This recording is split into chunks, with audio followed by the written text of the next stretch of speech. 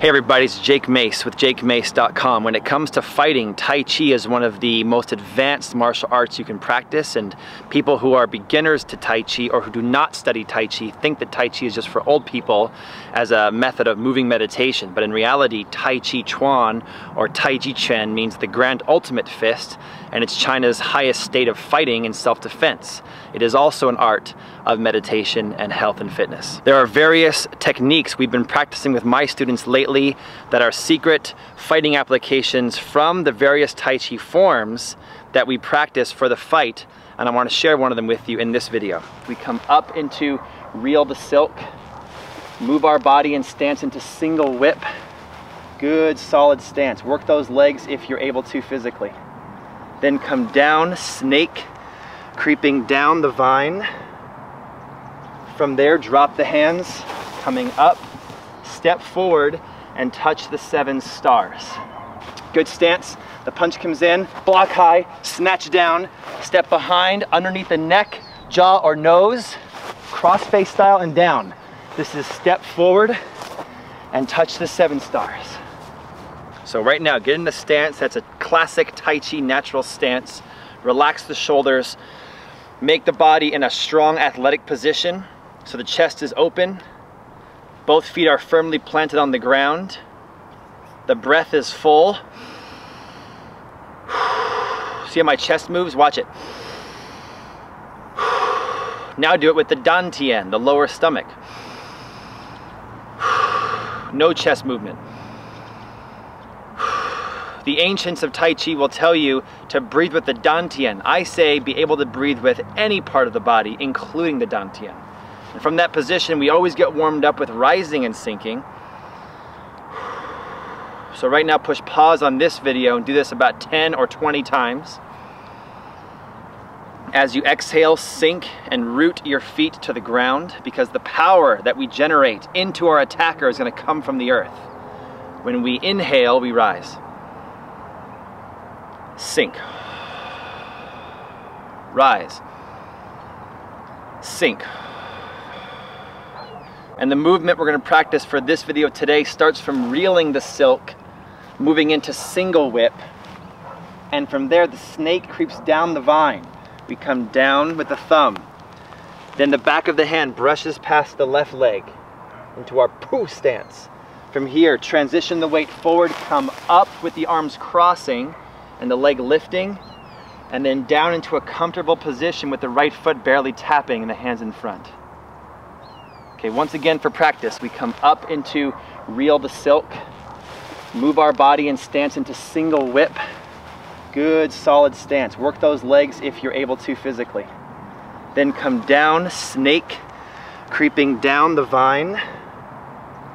From there, drop the hands, coming up, step forward, and touch the 7 stars. Against our attacker, it should look like this. What I like to do in my Tai Chi fighting classes is have the opponent train their attack. So in this technique, we're going to be defending against a straight right. And so I'll have him throw about 10 straight rights, and I'm accepting that punch in a strong stance. Getting used to what it looks like to have a punch thrown at my face and getting very comfortable and relaxed with that hurtful object coming at me. Plus, he's getting some practice with his jab or his straight right in this case.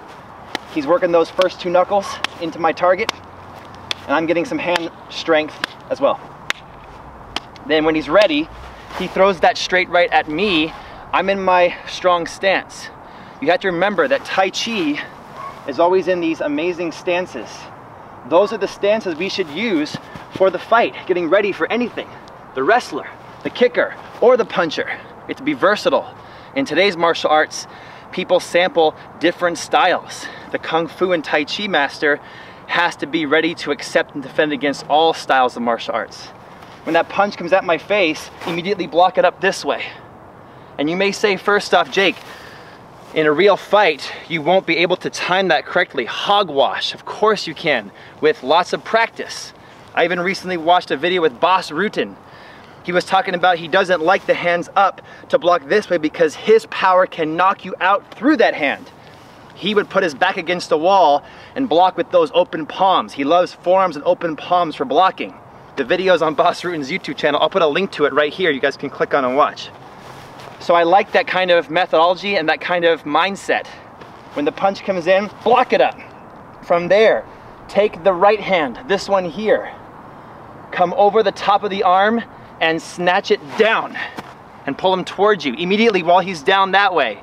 My hand comes back up again under the nose or the neck or the jaw, step behind and throw him back onto the ground.